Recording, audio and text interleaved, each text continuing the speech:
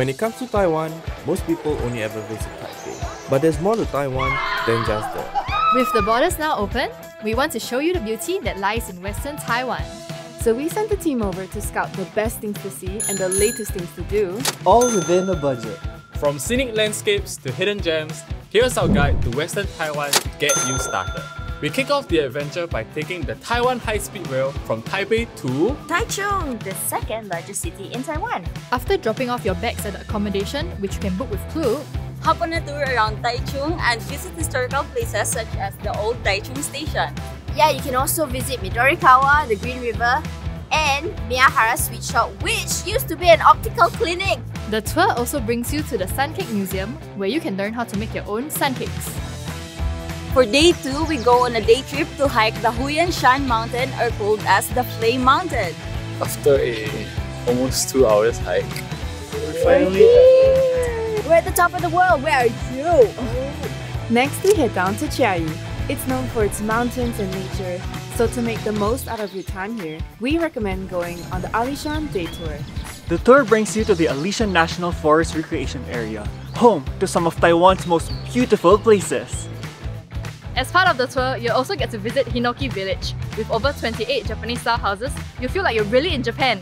And to top it off, you get to rent a yukata! For days 4 and 5, we journey to the ancient capital city of Tainan. Here in Tainan lies the Ten-Drum Cultural Village, and there are so many things to do, like zip lining, the free fall, and the sky swing. And you can even learn how to play the drums here. It's super beginner friendly. We have no experience and we had so much fun, so definitely check this place out. So now we're at Chihkan Tower, one of the most popular landmarks in Tainan. It was built by the Dutch as a fort, and now it's just a beautiful attraction that you can visit. And while you're in Tainan, don't forget to explore its artsy streets. There are tons of photo opportunities at every corner.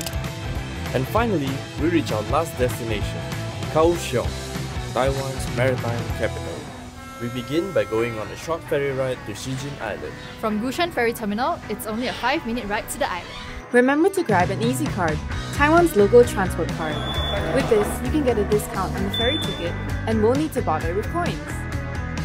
Once you're on the island, the best way to get around is to rent an electric rickshaw. First stop is the Kaohsiung Lighthouse. From here, you can catch a panoramic view of Cijin Island and the city. Right now, we're at the Cijin Tunnel of Stars, where you can admire the beautiful light show as you walk through the tunnel. And when you're in Cijin Island, the Rainbow Church is definitely a must visit. It's not actually a church. In fact, it's just a series of structures that are extremely Instagrammable. We are now at the IRA Experience Center. And it's the most extraordinary theatre in Kaohsiung. we got to see a lot of places in Taiwan in 7 minutes. And it was really immersive. Like there were 5D effects, there was wind, there was water. It was super cool. And your trip in Kaohsiung at the famous Liuhe night market. Here you can try some of Kaohsiung's best food and soak in the lively atmosphere the city has to offer. Man, my face! And that wraps up our trip to Western Taiwan. We hope this video has inspired you to explore the lesser known regions of Taiwan. Until next time, the Travel Intern signing out.